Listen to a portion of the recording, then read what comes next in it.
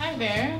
My name's Amy Poague, and I'm going to be reading some poems that I thought would be interesting to share that are all on the theme of homes. I'm not used to talking into a mic. Is this, I don't know if it's doing anything. Huh? Lift it up?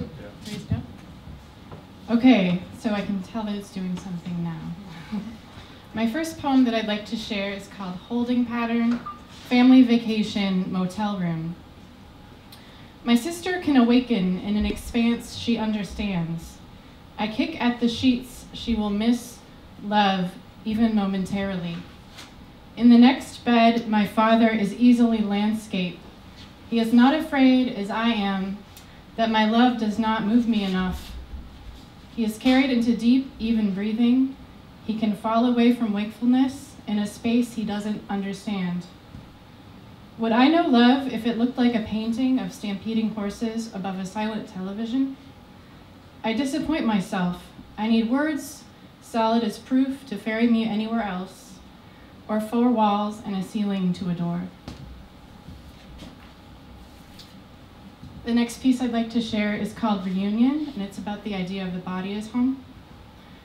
We are grown-ups. We would never betray our longing for this swim. Yet we have arrived this time as children who wondered all day about what would bring relief and what they were seeking relief from. Next time we won't be on vacation. We can't betray these children who guard their wishes. You, unlock the car door. I'll let us out of the back seat. We might not ever get our way again. We mustn't slip on the deck. We mustn't skip the part where we wonder what lights the pool from the inside. Tell me again what happened. How these children we are stopped feeling worthy. The pool is more familiar than these thoughts. This is your body made of water, and now you float.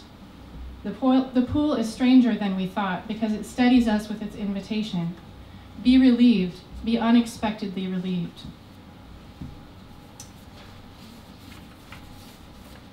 My next piece is also about the idea of the body as home. It's called Cellular Respiration Writ Large on Hands, a Conversation.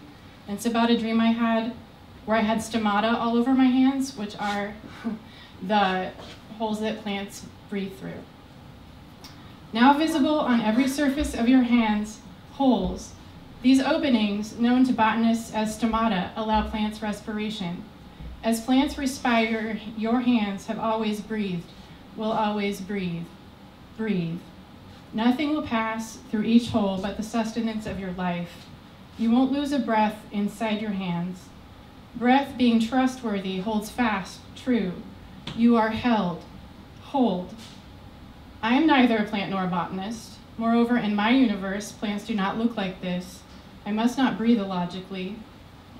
In a multiverse, your eyes may become momentary microscopes, only looking closely at stomata, only on your hands. All will be revealed throughout space and time, without the usual lenses, slides, mind. This ordeal should not be revealed in plain sight. Breathing is very personal. I wanted to keep the support of my life a secret from myself. You'll never see your lungs. My life could just appear and ruin everything. You've been handed over to breath. It's ridiculous to know. I know and still have lungs. I cannot hold a breath. My life could just appear. The last piece I'd like to share is called Throwing Myself a Surprise Party. It was inspired by a student I worked with, a 6th grade student who told me I should do that for myself. The second I open the door to enter my home is the self-same second that I jump up from behind the couch to be the face of welcome. Surprise. If I was keeping a secret from myself, of myself, in this instant, I can't remember. Knowing that I am both embraced and embracing, this is the party being thrown. The offering of gifts, hesitating at the sight of gifts. Is this? This is the gift. Thank you.